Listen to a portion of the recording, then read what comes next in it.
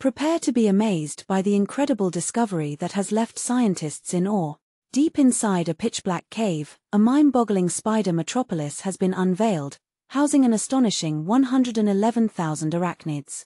This extraordinary find, nestled within Sulfur Cave on the Albanian-Greek border, has revealed a unique phenomenon, the first-ever evidence of colonial behavior in two common spider species. Associate Professor Istvan Jurek, lead author of the study, shares his awe-inspiring experience. If I were to attempt to put into words all the emotions that surged through me when I saw the web, I would highlight admiration, respect, and gratitude. You have to experience it to truly know what it feels like. But here's where it gets controversial. The natural world continues to surprise us, as these two species, Tegenaria domestica, barn funnel weaver, and Prinerigone vagans, were not previously known to collaborate in such large numbers.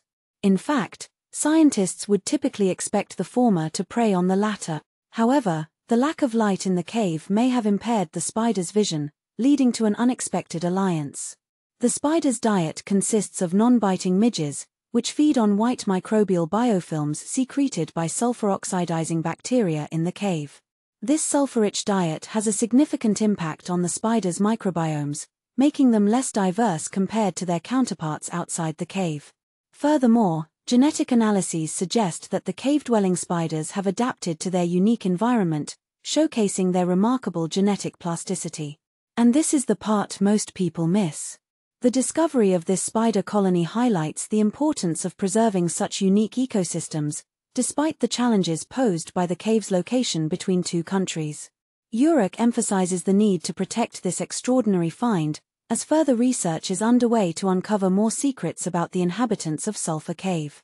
So, what do you think? Are you amazed by the resilience and adaptability of these spiders? Or do you find their colonial behavior intriguing? Share your thoughts in the comments below and let's spark a discussion about the wonders of nature.